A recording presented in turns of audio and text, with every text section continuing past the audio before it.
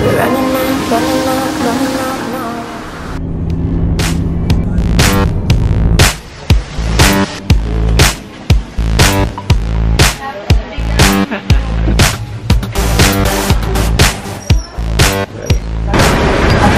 to Baler! So, nandito tayo sa isa sa pinakamurang accommodation dito sa Baler. Ang pangalan niya ay Yellowfin.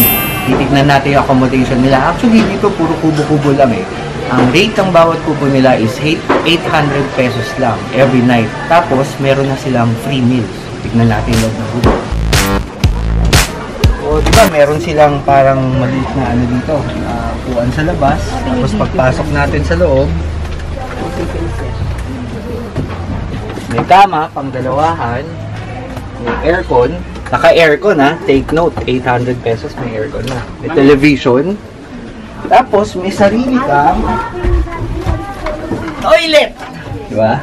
May shower, ating cold shower pa. So, maliit lang siya. Actually, pang ano to eh, tinatawag nilang pang backpackers. So, kung nagtitipid kayo, gusto niyo mag-explore sa Baler, walking distance lang, mga approximately 100 meters away, nasa beachfront ka na. So, ito ang isa sa mga accommodation natin sa Travel Now Asia.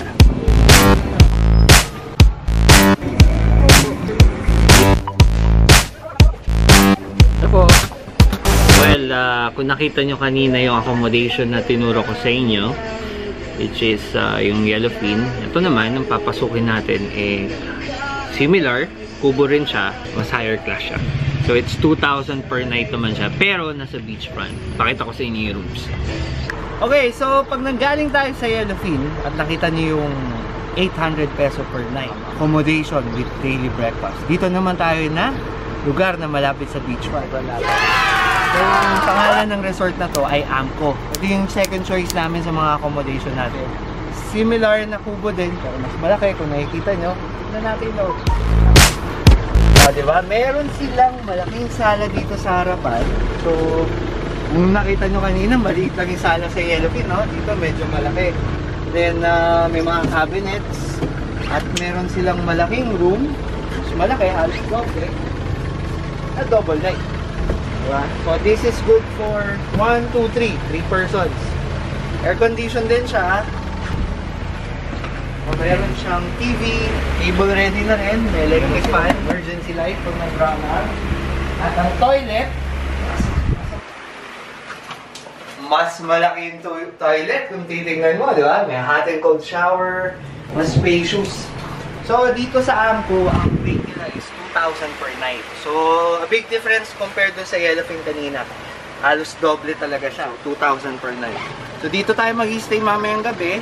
Tapos, papakita ko naman sa inyo yung beachfront kung anong kagandahan. You can see it in our eyes that we won't look away. This time we're here to stay. So we're running out now. We're fighting, we collide, crashing every day. And if you feel afraid, we won't leave you.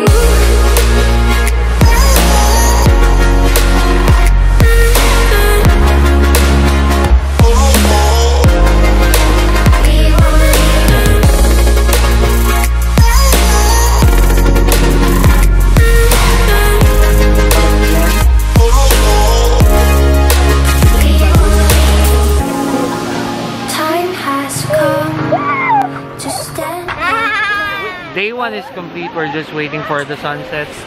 And we'll see the bar with the Volkswagen.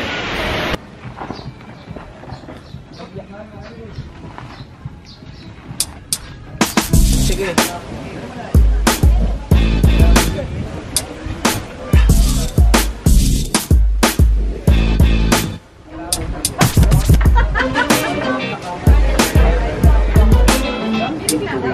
One